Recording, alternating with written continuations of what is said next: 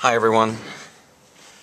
Working on writing linear equations today, and there are two forms of linear equations that we'll discuss. The first form is called a standard form. And ax, a is the coefficient of x, plus by, b is the coefficient of y, equals c, which is some constant. And a, b, and c are integers. When you want to write it in that way, you can make it so that you're not dealing with fractions or decimals or anything. You can create it so it's in that form. Slope-intercept form is y equals mx plus b, where m is the slope of the line and b is the y-intercept. So those are the two forms. There is a point-slope form, but we're not going to discuss that one. Okay, let's deal with, this is an equation that is in standard form. 5x minus 4y equals 17. Now we're going to graph that equation. We're going to use the x-intercept and the y-intercept.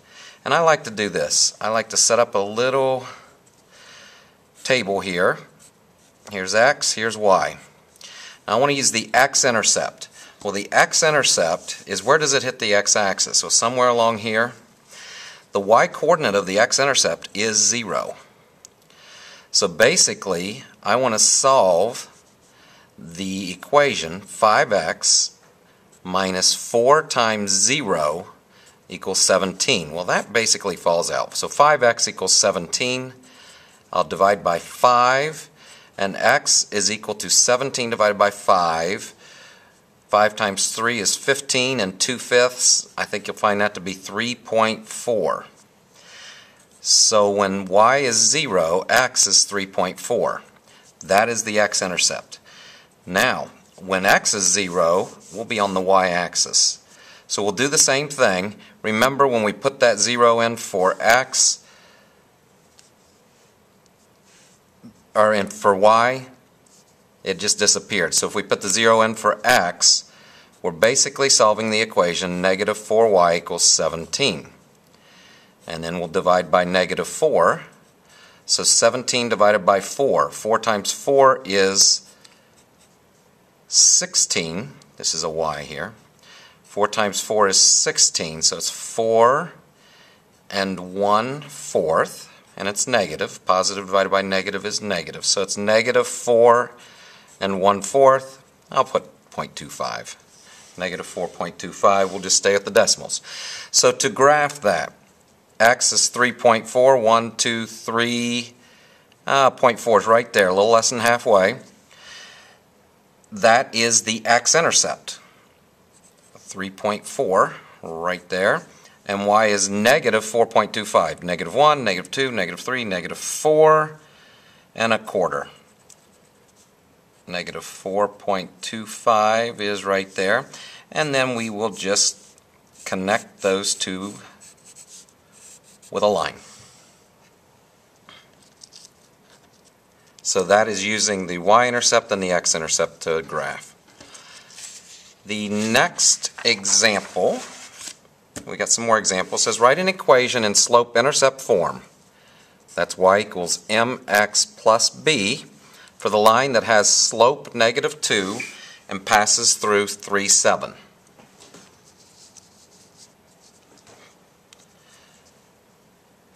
Okay, well, this is an x value, this is a y value, and this is the slope value. That is the m. I'm going to put the m right there. The x value I have is 3. The b value I don't have, and we're going to solve for it, and the y value is 7. So we have everything. We had a y, we had an x. There's many y's and x's that work together, but these are two specific ones that work together. And we're going to solve for b by adding 6 to both sides, and 13 is equal to b. So my equation is y equals m, which is negative 2, x plus b, which we just solved for to be 13. Now I wanted to take a look at that. If I have 3, 7, 1, 2, 3, 1, 2, 3, 4, 5, 6, 7, and my slope is negative 2, I will go down 2 units and over 1. go down 2 over 1. Well, let's do the same thing over here. Up 2 over 1, up 2 over 1, up 2, and I'm off the grid, I know. Over 1 is right here. Now, is that, and then, okay. 1, 2, 3, 4, 5, 6, 7, 8, 9, 10, 11, 12, 13. I am hitting right where we said we should. So y equals negative 2x plus 13 is that one. Okay, third example. What is the equation of this graph? Well, one of the things I'm going to look for is that point right there, and that is the y-intercept, and that is negative 2. Remember, y equals mx plus b. Well, I know the minus 2 part.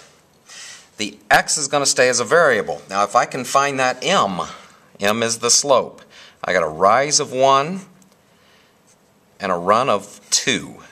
Up 1 over 2. The slope, to me, looks like 1/2. So I'm going to put 1/2 in front of the x. I got y equals 1/2 x minus 2, or 1/2 x plus negative 2.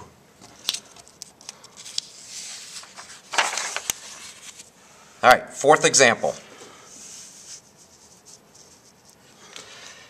A line passes through 2, 6 and negative 5, negative 1. Find its equation. A line passes through 2, 6 and 5, negative 1. So, I do know m equals y2 minus y1 over x2 minus x1. So I'm going to go find the slope. And then I'm going to use one of these points and do it like we did our second example, I believe. But let's find the slope first. Negative 1 minus 6. Negative 1 minus 6 over negative 5 minus 2. Negative 1 minus 6 is negative 7. Negative 5 minus 2 is negative 7. Negative 7 divided by negative 7 is 1. So the slope is 1. You have a choice now. You can use these two for x and y, which is probably what you want to do since they're positive, or you could use these two for x and y. But we're going to put it into y equals mx plus b, knowing that m is 1. I'm going to use x is 2 and y is 6. So I'm using these two for x and y. I could use these two, doesn't matter.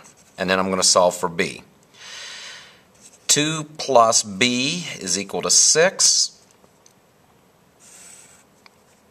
Oops. So subtract 2 from both sides, you've got b equals 4. So my equation is y equals 1x, I'm not going to write the 1, plus 4. Now, as I look at that, let's graph that and just see if it checks out. 2, 6. 1, 2, 1, 2, 3, 4, 5, 6 is right there. Negative 5. 1, 2, 3, 4, 5, negative 1. Now, let me get a straight edge here. I want to do a little better on my line here than I have been. And draw through there. Okay. Up 1 over 1, up 1 over 1. It looks like the slope is 1, so I'm happy with that. 1, 2, 3, 4, that is the y-intercept, and that matches our equation. So the graph is consistent with the equation from what we've said. Now, let's look at this final example. A line passes through 2, negative 2, and is perpendicular to the graph of x plus 5y equals 6. Find its equation. Alright, well I have an x and a y, so I'm going to go y equals mx plus b again, but I don't know what m is yet. And our clue is in here. If I could find the slope of this, well, I am going to solve for y. Because every time I see slope-intercept, I see y equals mx plus b. And I have a feeling that when I subtract x, that if I get y by itself, I divide by 5, you divide everything by 5. Y is equal to, and I'm going to write this as negative 1/5 x. Negative x over 5. Need to see if you're okay with that being negative 1/5 plus 6/5. Alright, I don't even care that much about that one. What I'm really interested in is this value right here, which is the slope. The equation we're looking for, though, is of the line is perpendicular to that line. Well, if this is the slope, if that's the perpendicular slope, negative 1/5, then the slope of our line, we're going to flip this over and put 5 over 1, and we're going to change it from negative to positive.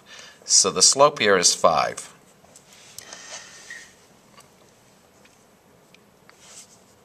We are in business now. Y equals mx plus b. Y is negative 2. M is 5. X is 2. And I can solve for b. And I have negative 2 equals 10 plus b. I can subtract 10 from both sides. I got negative 12 equal to b. And my equation is y equals 5 from the slope, x minus 12 from the y-intercept. And that is all I have for you.